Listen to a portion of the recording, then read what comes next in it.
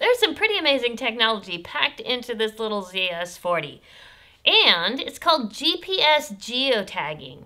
And that means it is tagging it with the latitude and longitude of exactly where you photographed your image. So if I go to my playback button and I look at my images, look at this. It says Jack Mason Museum, Marin, California. That's where we were. And if it's a landmark, it'll usually say the name. Now, if I keep going here, we kind of drove off into the woods, the eucalyptus trees. Guess what? It says blank, blank, California. It's kind of out there where they didn't know where it was.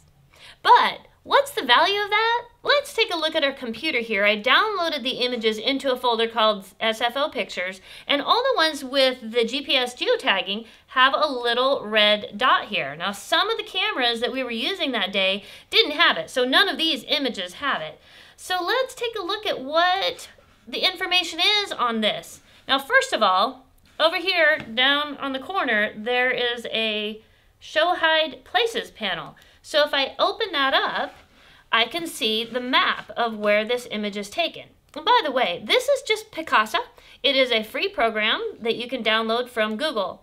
So if I take a look at my image, let's double click on this image, and look at that. It shows me exactly where it was photographed.